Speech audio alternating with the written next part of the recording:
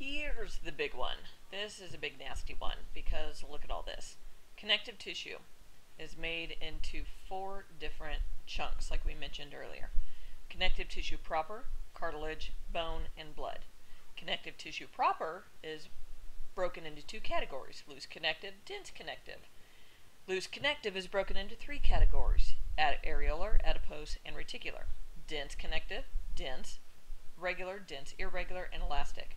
Cartilage, hyaline, elastic, and fibrocartilage. Bone and blood, thankfully, not so much. So we're going to start out with the first one, which is connective tissue proper. There's 2 main types, like you can see from the little diagram right here. There's loose connective tissue, which includes areolar, adipose, reticular, and dense connective tissue, which includes dense, regular, dense, irregular, and elastic. Here we go. Buckle your seatbelts. It'll be a fun ride. Okay. So for each page, I'm putting the main category, subcategory, subcategory under it. So under connective tissue proper, under the category of loose connective tissue, we have what's called areolar connective tissue. Areolar's job is to support and bind tissues. It holds on to body fluids, defends against infection, stores nutrients. The cells that we find in areolar tissue would be fibroblasts. So let's take a look at the picture, see what we can find. So each of these cells is a fibroblast in there, and you can see that it's surrounded by elastic fibers, which are the thin ones, collagen fibers, which are a little bit thicker. So it kind of looks like a hairball. That's kind of how I think of areolar tissue. It looks like a big old hairball with strings and stuff. Kind of like when you looked under the microscope for the first time and you saw all these random hairs, that's what it looks like. Okay, the second type of loose connective tissue is adipose. I love adipose tissue because I love the way it looks under the microscope. Adipose, otherwise known as fat, as you guys know, its job is to store nutrients. It is very vascularized. It has lots of blood vessels in there. Cells are called apodocytes, so the apodo has to do with adipose, and then the site means cell. There's 2 different types of fat that you have, brown fat and white fat. Brown fat is what generates heat. You usually only have it when you're born. When you're first born, you have brown heat, and that's what helps to maintain your body temperature for the first couple of weeks of life. Without it, you would get too cold and die. And then after we work through our brown fat, and once we have the ability to store extra nutrients on us as regular fat, well, then it turns into what we call white fat, which is a misnomer because if you were to cut open someone and look inside, it ain't white, it's yellow. It's ugly and gross and nasty looking. But under the microscope, it's cool looking because look, it looks like a whole bunch of bubbles all stuck together. What we're looking at is just a whole bunch of big fat cells that are all stuck together, and if you take a cross section through them, you are looking at the cell membranes of each individual little circle. And so yeah, right there, cell membrane. These are the nuclei that are just kind of squished in there.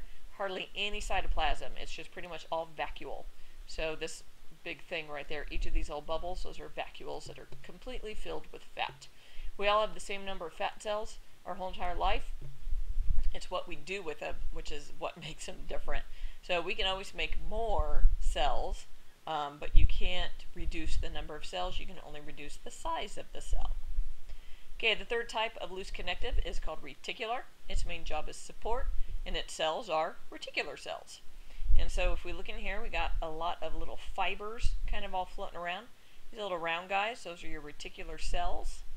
And then we have reticular fibers that are just kind of interspersed throughout. Now this looks different than areolar because areolar, it has much more stuff, big lines of stuff in there.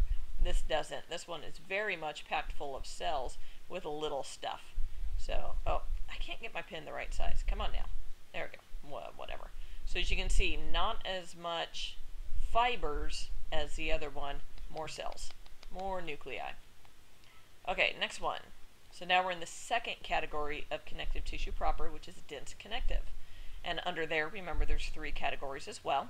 First one being dense regular. Dense regular is mostly fibrous. This to me looks like beef jerky. That's how I remember this one. It is very resistant to tension, so this is what forms your tendons and ligaments. Very hard to rip, unless you're a football player, then you're really good at ripping your ACLs and PCLs, and even your MCL if you're really talented. But the way that they're all lined up with each other, It just makes them super duper strong. This is like the part of the meat where you're like chewing and chewing and chewing and it just doesn't happen. That's this stuff. So you can see that all the collagen fibers are all kind of lined up with each other. All these, you can see the flattened nuclei inside. So this is dense, regular, very densely packed together, regularly spread out. Looks like beef jerky. Okay, the next one is dense irregular. So we're still under the category of connective tissue proper, under dense connective, dense irregular. Now I like this one because it kind of looks like if you were to put water coloring or something in water and then take a toothpick and just kind of smear it all around. Looks like the top of the ocean to me. How you remember it's totally up to you.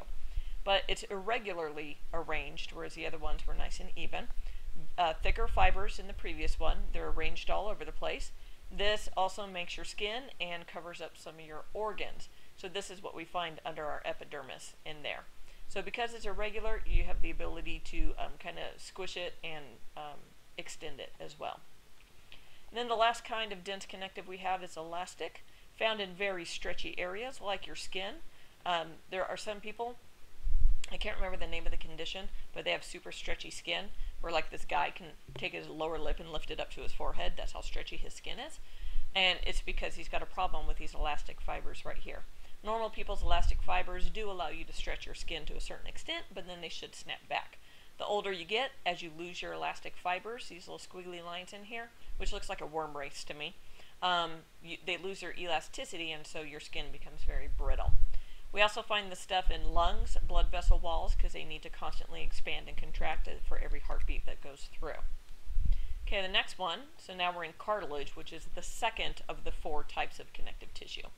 Cartilage characteristics they're made for tension and compression, so they're able to withstand ridiculous forces. There's no nerves or blood vessels within cartilage, which is why, you know, when you're playing with your ear, you can feel it, but that's because of the skin. If you were to cut the cartilage, it doesn't hurt. It's mostly water, which gives it that cushiony appearance. There's 2 types of cells in it. We have chondroblasts, which are the cartilage forming cells, chondro, cartilage, blast forming. And then we have chondrocytes, which are the mature cells. So here's the 3 types of cartilage we have. We have called hyaline cartilage right here, elastic cartilage right here, and fibrocartilage right here. So let's take a look at those. Okay, the first one, hyaline cartilage. I like the way these guys look. They're kind of cute. Hyaline cartilage is smooth and glossy.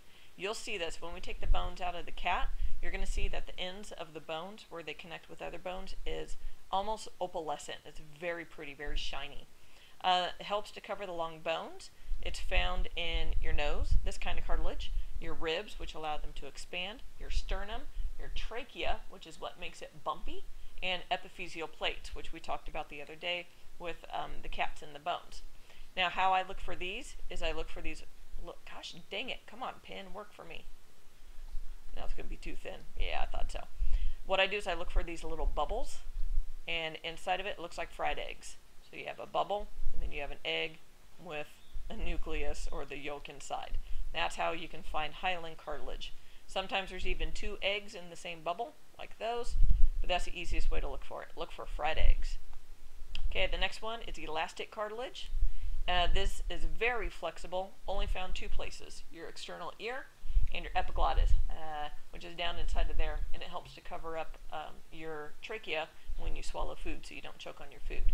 Now this one, because it is very thin, you'll notice that I've got the fried egg thing going on as well, but notice how they're all bunched together in this packed, tight area.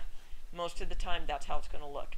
So whereas the other one, notice had all this extra fluff space around it, not these guys, totally tightly packed together. Looks like styrofoam.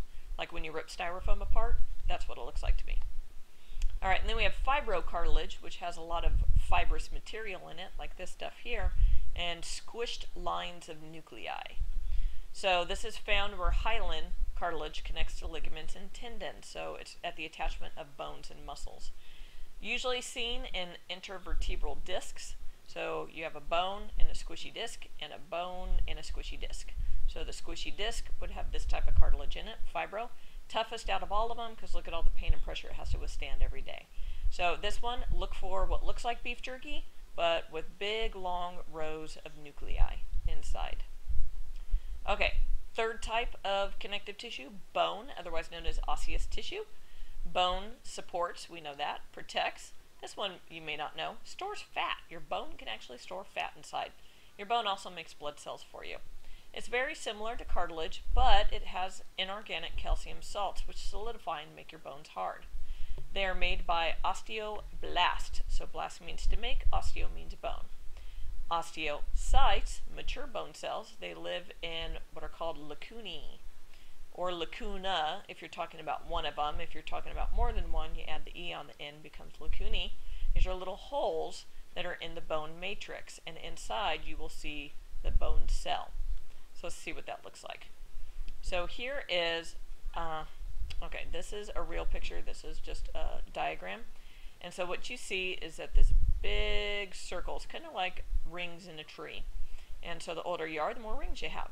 Okay, each of these little things right here, that's a hole, the lacuna, where the osteocytes are found. So each of those are bone cells.